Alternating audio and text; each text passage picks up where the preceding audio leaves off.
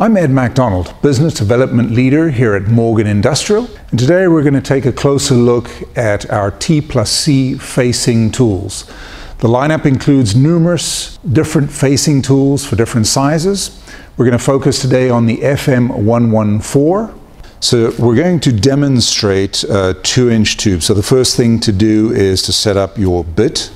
It's clearly marked from 1/2 inch all the way up to 4.5 inch. Since we're doing 2-inch, the line needs to be lined up here. And then simply come in here and tighten up. None of these features do you over tighten, just enough to keep it in place. The next step is to take your collets. You have one above and below.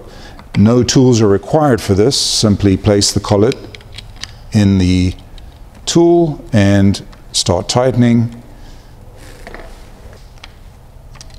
Now that you've got your collets in place, you always back up the plate to make sure that it's out of the way. You then bring your tube into place and simply tighten. Included with your T+C, you have a handle. When closing, this should only require a single finger. If this needs to be adjusted, this is done easily by using an included tool where you can raise and lower, but never be overly tightened. Once you have your tube in place, you can then begin the process by activating the drill, lock it in place, and begin to face the tool.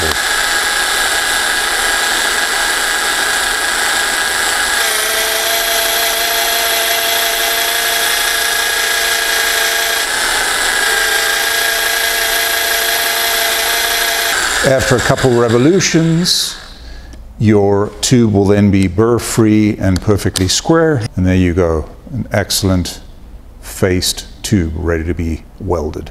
Another great feature of the T+C is that the tool bits are a lot wider and also dual-sided.